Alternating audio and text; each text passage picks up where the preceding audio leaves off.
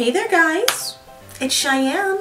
This week we are doing a collab video, OMG! This video is a collab with Geekerella, who is really cool fellow DC lady nerd person.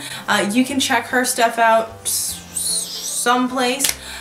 She's really cool, and we ended up mutually subscribing to each other because we both got featured on the DC fan channel.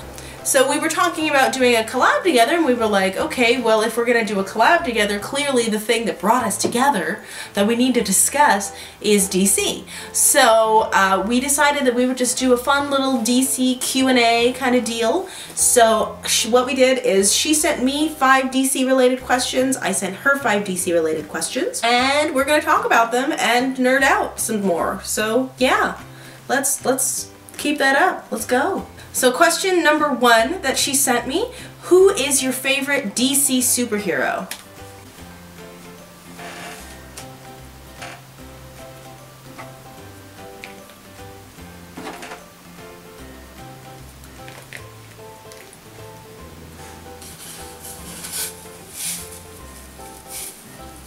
You guys get one guess. Yeah, obviously my favorite is Starfire. I got into superhero comic books partially because of Starfire. I was really big into the Teen Titans animated show because it was kind of anime-esque, and that was my thing when I was 11 or 12. There was a corner store by my house that, you know, like the kind where you get like candy and stuff, and someone who worked there must have been just trying to get rid of their son's comic books. They would sell comic books for $1 a piece, and they were mostly comics from the late 70s and the 80s.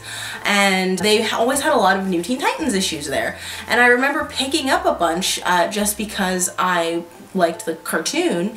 And there was like the first time I saw 1980s Cord with the big curly hair. My natural hair texture is pretty much the same as like Scary Spice's hair in the 90s, and I used to be really insecure about it because of internalized anti-blackness, but you know, hey. And seeing this character with this like big, amazing, like never-ending, super curly hair was a big deal to me. And she was strong, but she was so sweet, and she was like a warrior, but she just had all this joy about life and all this passion for everything, and I really connect to that. I really like characters who are just enthusiastic and joyous, and especially characters who have been through a lot of crap but still are able to find the positivity in life. I find that really inspiring. So that's probably why she's my favorite, but she's my favorite. Number 2, if you could pick any DC character as a sidekick, who would it be? Cassandra Cain. Now, Cassandra Cain obviously should be her own hero and off doing her own thing if she's not in the Bat family, but let's pretend that I'm in the Bat family. Somehow I've talked them into doing that. I feel like I would probably be useless in a fight, so I could do the detective work part, and Cassandra could beat people up for me. I feel like we could team up, and we could make like the one perfect, like, you know, Bat character. Number 3, who is your favorite Batman villain? Okay, this is probably a lame one. I don't care. My favorite Batman villain of all time, always will be, like till the end of time, is Baby Doll from the animated series. I love Baby Doll. Baby Doll hits a lot of my buttons. First off, I have always been drawn to things that are like cute but creepy character that's like this weird, insane, broken perversion of a 1950s sitcom cute Muppet character. I just think is so interesting, and I think that her first episode is one of the best episodes the series ever did. I think that ending is spectacular, and I always wish that she had gotten to either be in more episodes of the show because she's only in 2, or been in the comics, because I love Baby Doll. I think Baby Doll is fantastic. I think she's such an interesting character. She has an interesting backstory. She's actually much more formidable in a fight than you would think she would be, considering she's like 2.5 feet tall. Her romance with Killer Croc was weird, but I feel like she's such an interesting character, and I don't know why they didn't use her more. I mean, maybe she wasn't like that popular, or maybe it's because they don't want it to look like Batman is fighting a little girl, even though they always go out of their way to explicitly say that she's not a little girl. But she's just my favorite.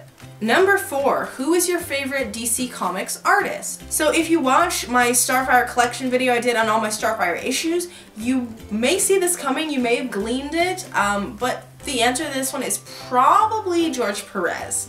I think that George Perez's work is just beautiful. He has this way of doing things that are really expressive and really beautiful, and he does these amazing pieces that are just all these wonderful details. I could look at his new Teen Titans issues all day. I also really love the bits of his Wonder Woman run that I've read. I haven't read all of it. I need to work on that. Number 5, what is your favorite DC video game?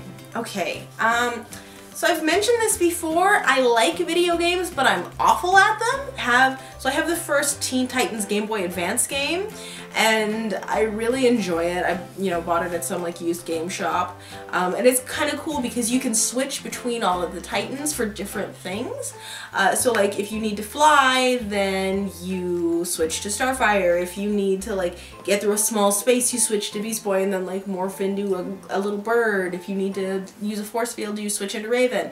It's really cool, it's really fun. I'm awful at it, I still have not beat it. Don't judge me. I have always said I'll try to play with you in a game, I'll watch you play a game. If you want me to be good at it, that I cannot promise you. So those were my 5 questions. Check out the ones that I asked Geekerella on her video, which I will put the link to here or someplace. I don't ever know where I put them, but somewhere. It'll be someplace. If you have any other questions about DC stuff or anything, I'm always happy to oblige. I've got cosplay to work on. I'll see you guys later.